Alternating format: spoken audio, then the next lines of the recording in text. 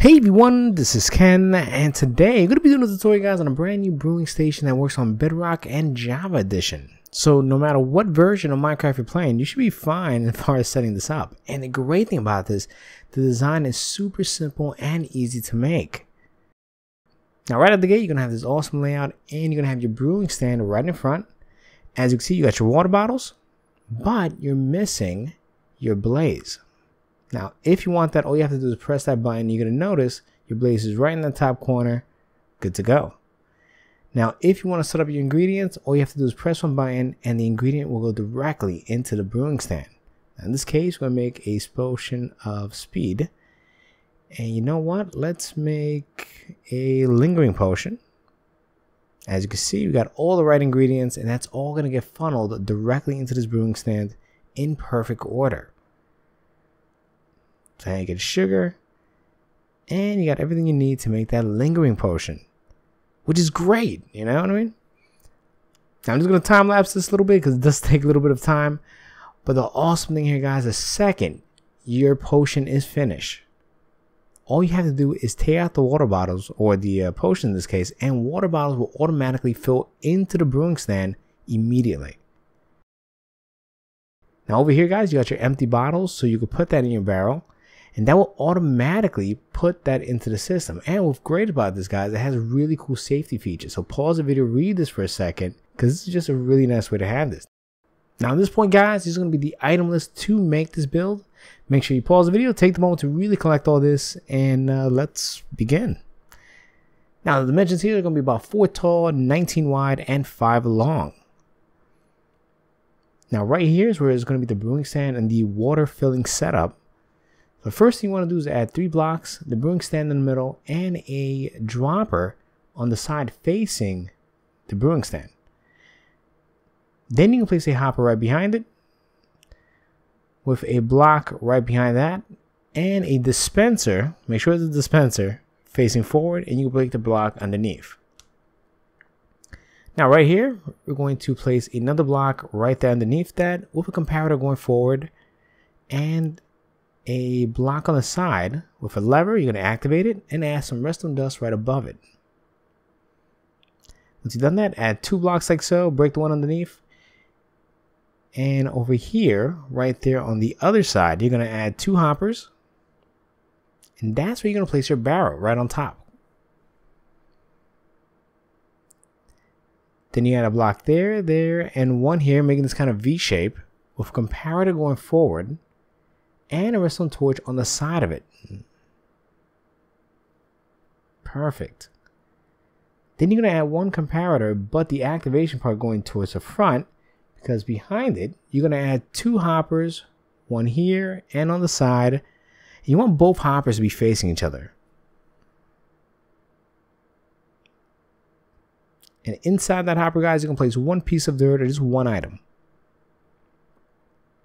Now, once you got that set up, place a block there, and you're going to place a redstone dust right there with a block on the left-hand side, right underneath the hopper. All right, now that you got that all set up, add a few blocks on the side here, just to kind of cover that up.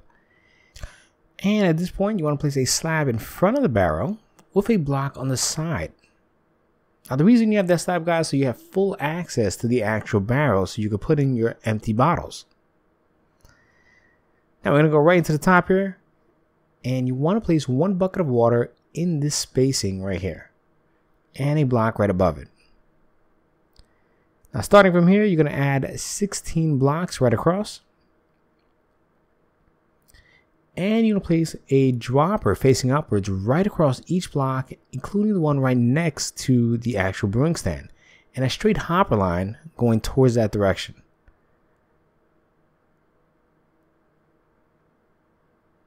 Now back here, in the dispenser, you're going to add 9 full stacks of bottles. And at this point, we're going to go straight to the hopper here. Now for the last 4 slots, you're going to put 1 item right inside each one. I'm going to use cobblestone. And then you put 1 stack in the first one.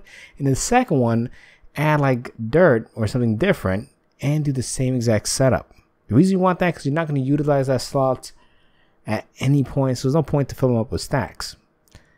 Now you're going to place, the second you place your bottles into that barrel, it's going to start dispensing until the actual brewing stand and the hopper behind it is fully loaded.